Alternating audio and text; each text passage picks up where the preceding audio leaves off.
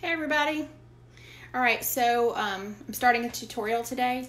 This is called Acrylic Pouring Pour, K-I-S-S pour. For those of you that have just started, definitely know that you can reuse a canvas. This canvas, I totally hated the pour and I immediately disliked it, so I went outside, rinsed it off with the hose and let it dry for a couple weeks. And I don't think you need to let it dry that long. It's just that I wasn't going to do anything this big until I did another tutorial. And my tutorial yesterday didn't save because I only had a little bit of battery. So today I've got 52% battery and we're going to give it a go. So today I have a canvas. This canvas was bought as a part of I think a 4 or 6 pack for $10. So I have multiple canvases. I'm going to be using black, white, gold, a black metallic, and a silver. And today, the pour, typically, if you've ever seen me, what I do is I'm pouring in a circle. Today I'm actually going to take 2 cups, and you won't be able to see this very well, but I have a solid color in one cup and multiple colors in the other cup, and the point is to pour them at the exact same time so that the colors are creating a waterfall together and then sliding down the canvas. And that has to be held very steady.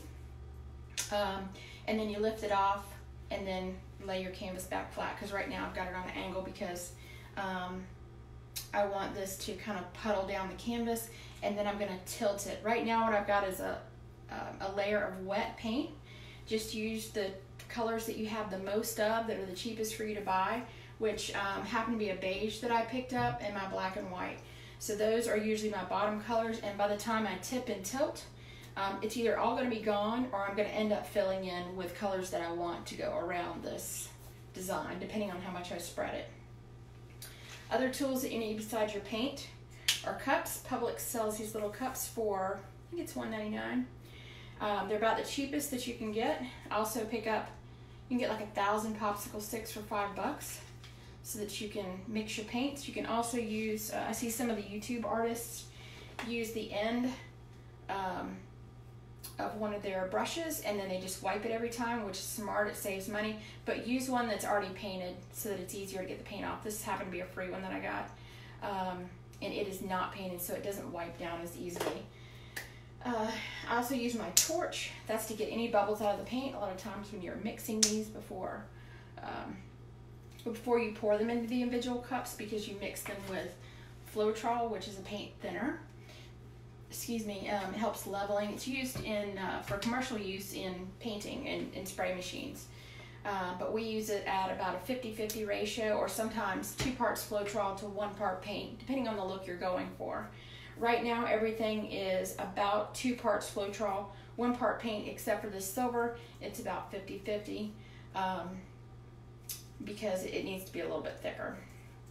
The gold tends to be pretty thick on its own, so this is definitely a 2-to-1, and this is the consistency you want. It needs to look like honey. Let me check the camera real quick. See how we're doing here. Okay, there we go. Put that more in frame. Okay, so again, back to things that you need: canvas, multiple paints, Floetrol, torch for getting rid of bubbles, torch lighter or stick lighter, and then I use my hands for a lot of things, but you might want to use gloves. It does wash up really easily, so it's up to you. So I am pouring this in, and as I was showing in the other tutorial, which if you didn't catch it live, let's show you how to do it. See if I can get it on camera here. So when you're pouring, if you don't want your colors to mix very much, if you tip the cup and then pour your other paint so that it glides down the side of the cup, it will help keep your paints in layers. So that's what I'm going to do. I'm going to do all of them like this, to where I'm just tipping on the side. The higher you pour, if the cup was flat, the further it would push the paint into the layer below it. It would mix the paint, and I do that a lot. It works well for many things. But this specific pour, I want all of them to go in as gently as possible, so that you get more defined rings as it comes out. And if you're on, please say hello. I may not be able to answer you just because of the way my phone's set up. I don't have anything professional set up. It's actually a bunch of zip ties on a camera tripod. So again, just doing some more layering here. And you just repeat it however you want. That's the great thing about this. If you like multiple colors, put in multiple colors. If you only like two, put that on silent, but I don't know. So for this much canvas, we won't even worry about that. That's going to end up sliding right down the canvas here. So don't even have to worry about any of the colors that are on the canvas. It's all going to go away. Now, as I'm getting deeper into the cup, I'm going to have to tip it back a little bit.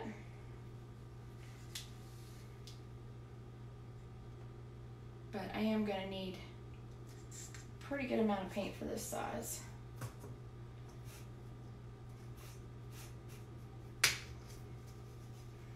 I'm working with one of my paint friends, and we're going to be doing, well, actually she's doing a class at her church. I'm trying to get people to come to it. It's out in Callahan. December 9th. It is a fundraiser. For $25, you get your supplies, and you're also helping out a family because the church is buying the supplies. So that money goes towards a family that's really in need.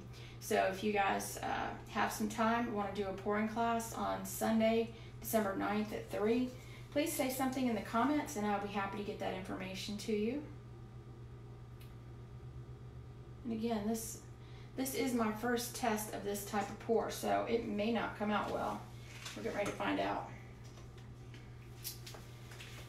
All right, so let me pour a bunch of this white into a cup. Normally I would pour it right out of this bottle, but I don't want any breaks in the pour. And if there are any globs in your paint, and the globs can come from the Floetrol or your paint. If there's a bunch of air in your bottle, it will make a skin. So let's see if we have any comments. Alrighty, so here we go. And again, I'm pouring this at the same time in order to be able to have two different waterfalls touching each other. You absolutely want the actual paint flow coming out of each one to touch so that it forms this design. Alright, here we go.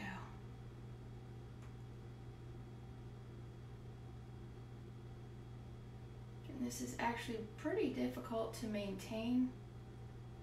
I'm probably going to have to find a tool that does this.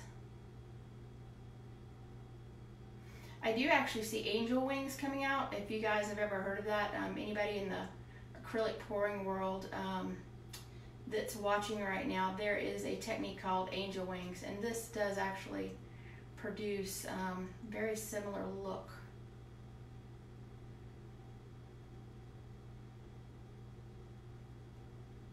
Almost to the end here.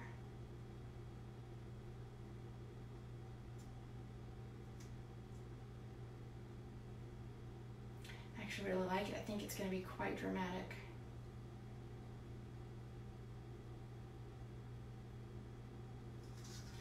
All right.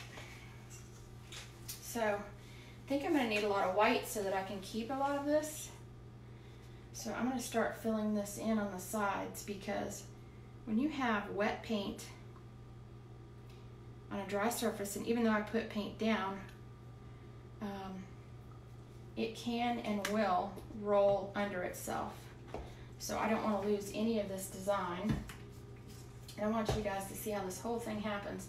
So let me get this set flat because I don't want it to go any further. Wipe up my hands. This is going to be pretty neat. Now, if you notice on camera, the golds are kind of muted, and that's because of the Floetrol that's in it. It's kind of akin to having glue mixed into something. It kind of dulls it. But once it dries, it will form a sheen. Now here what I'm doing, I'm actually removing some of the bubbles in the paint, and it also forms a design. And you have to do this very carefully. I'm almost running parallel to this paint because I don't want to burn it. Obviously the torch is very hot. And then in the end, I'll come back and go through some areas with the torch and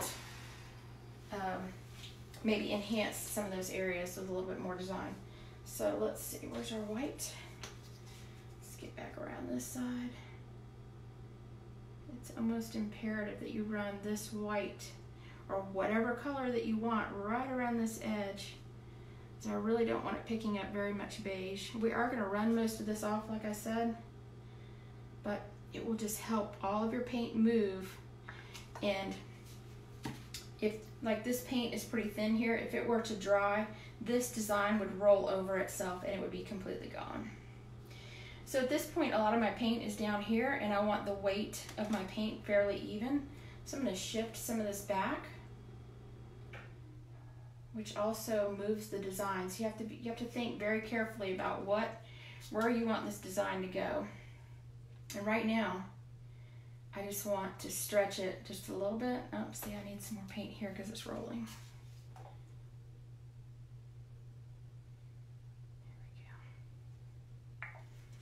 Let me do this side too.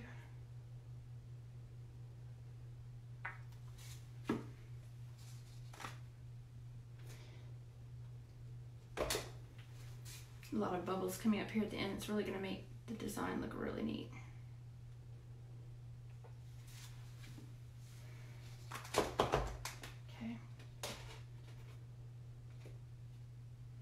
Make sure you move your paint where you want it. Once you get used to working with this art form, you'll learn that it's more than just slapping some paint down on a canvas.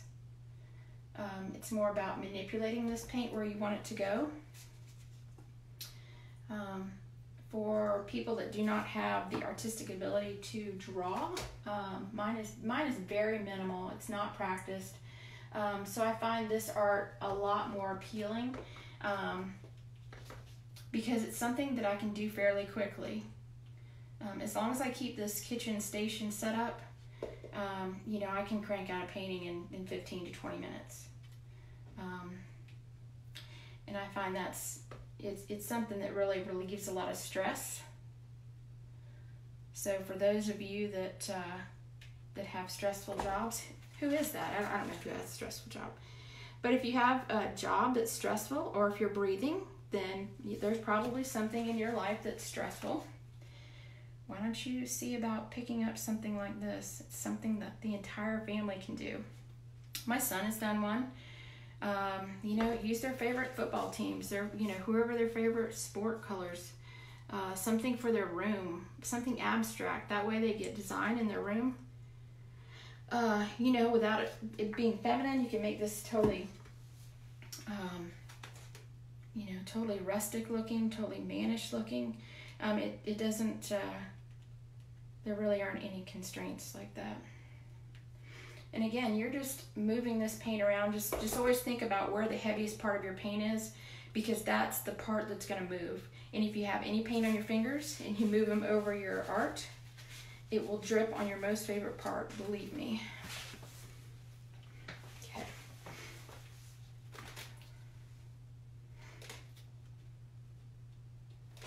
Actually, I really like this method because it's giving me these layers that I love. And, you know, if any of you have been watching me for a while, I've been trying to achieve a mountain look for the cabin. And I'm getting those nice layers that I really like. And I like this so much, I may not stretch it anymore. That becomes the hard part, is when to stop. If I were to stop right now, I would just move the rest of this white paint across the entire board. I think I do want to stretch it just a little bit more. So I'm going to keep layering this white paint on there. It's actually a lot of white paint that I've gone through today. I have to make some more.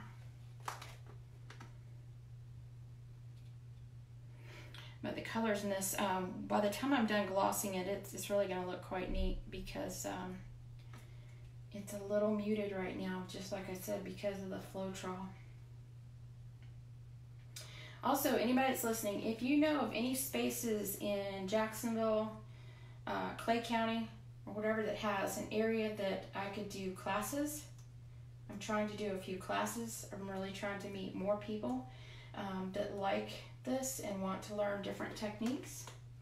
I've been doing this since, I think April was when I started, and I absolutely love it. But I tell you what, I've really learned a lot just in those few months that I can share with somebody. Now, the easiest thing to do is just turn this around and start working on the other side.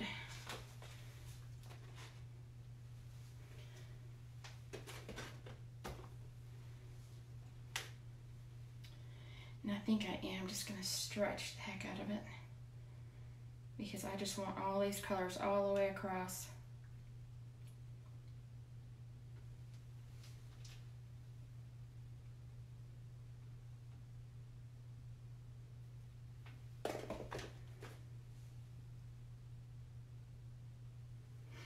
And if you watch for sales at Michael's and Joann Fabrics, a lot of the girls use, and guys, will use Joann Fabrics 60% off and 50% off coupons that they offer. You can use those at Michael's. Make multiple sales. You know, I don't think you can always do them back to back, but if you have to go through the line twice to save, 60% on something, then do it. Some of the products, as you get going, the more you do it, of course, the more you love it, and then you find other products like the varnishes. They can be a little pricey, so, save that money.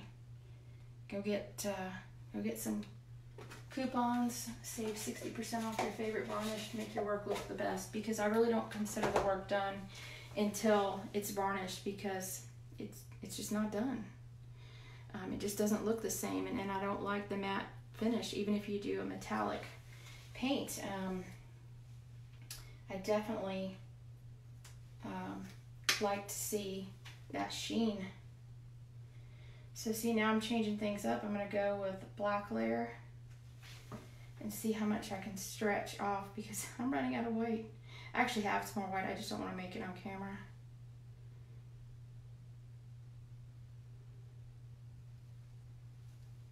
So I could stretch this entire thing off the canvas, but I do think that negative space, which would be, just lack of this other color, the negative space kind of provides a balance. Some of my earlier pictures were all acrylic pour, and unless that painting is really interesting, it's really, I think it's really better with some type of negative space. All right.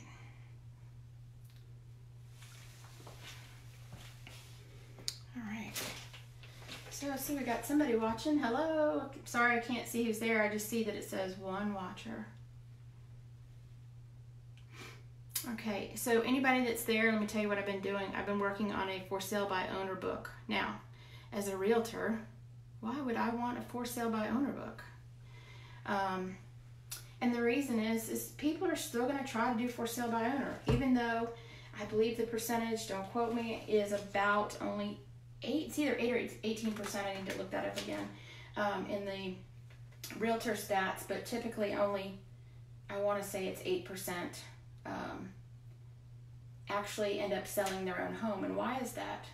If you've ever looked at a for sale by owner on Zillow, what is usually wrong with it? The pictures are usually horrible. The descriptions are not complete. And how do you feel? Tell me, I would love to know. How do you feel when you see a for sale by owner? If I was not a realtor, I mean, when we were looking for the cabin, I would not have considered a for sale by owner. Never. Never, never, never. Because then I didn't know what I was doing. I didn't know what to look for. So why would I trust a homeowner to know what they're doing? So the book is basically to give them some information on what they should be looking for, things that they should be putting, on Zillow, to let people know where they should be going for legal help, when they should be going for legal help, which is at the very beginning, in the middle, and at the end. you should have legal advice the entire way. All right, so anyways, let's turn this around a little bit more.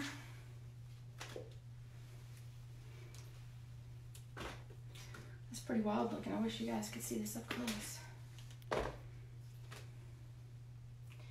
All right, so now it's just a matter of dragging this back down, trying not to lose some of my layers.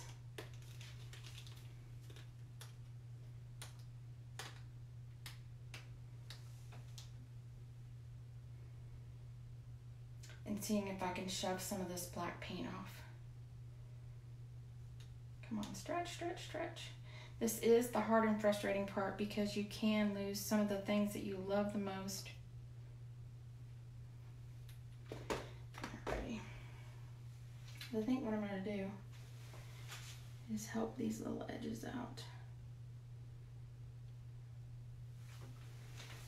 Because it's starting to stretch my paint beyond what I like. So I think what I would do in the next one, I would use bigger cups. So that I get more paint on this canvas. This is a 18 by 24, and I needed more paint on this canvas in order to be able to not have to stretch this so much and not have to put so much paint on the end here.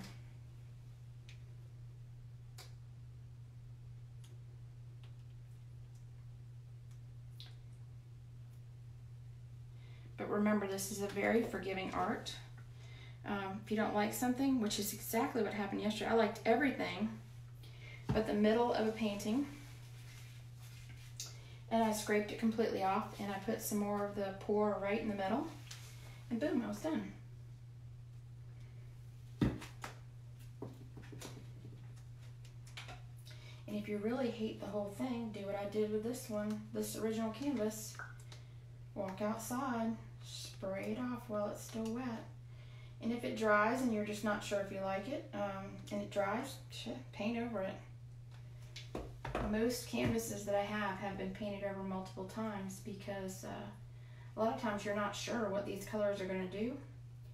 And you need a test environment. And really the only way to do it is use a canvas, or you can use chipboard, which if you guys get into it, let me know if you need to know what chipboard is. It will save you some money.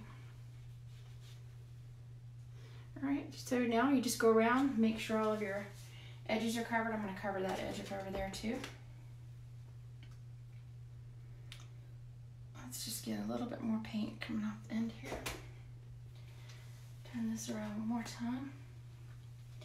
And a tip for you guys, if you have anybody that's moving,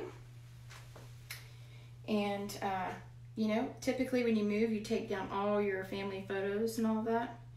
Get canvases the same size as whatever they just removed, and do something like this. It doesn't have to be real dramatic. Just do something to hang in the same spot so that your walls are not blank. Especially for homeowners that have had the same paintings in the same spots for many, many years. You might have marks on the wall where the photos were. So just do this. It's super easy. And that way, you know, you have something hanging up there. It's has nothing to do with the family that lives there. And it's covered up. Because you know when somebody comes in, they're going to paint anyway. Don't cover up any damage. That's not what I'm saying. I'm just saying some faded paint. You can cover that up. You know, but put something abstract up there. Get your family photos down so that the buyer can come in and daydream. All right, let's see. All of my edges are touched up. We're gonna put a little white here. This corner. And I gotta stretch this back out. Just so I don't have a hump of paint there, but I want that edge covered. All right, everything's where it should be. All right, well, that is it. I hope you guys like that. And if you're interested in doing any classes with me, let me know. Put it down in the comments or private message me, and I'll let you know wherever I'm going to do these classes. And if you'd like to do a class that helps somebody in the community, consider coming to the one December 9th out in Callahan. Again, I'll send you the information. It's being held at one of my friends' churches. And it's $25, and it goes to help a family. All right. See you guys later.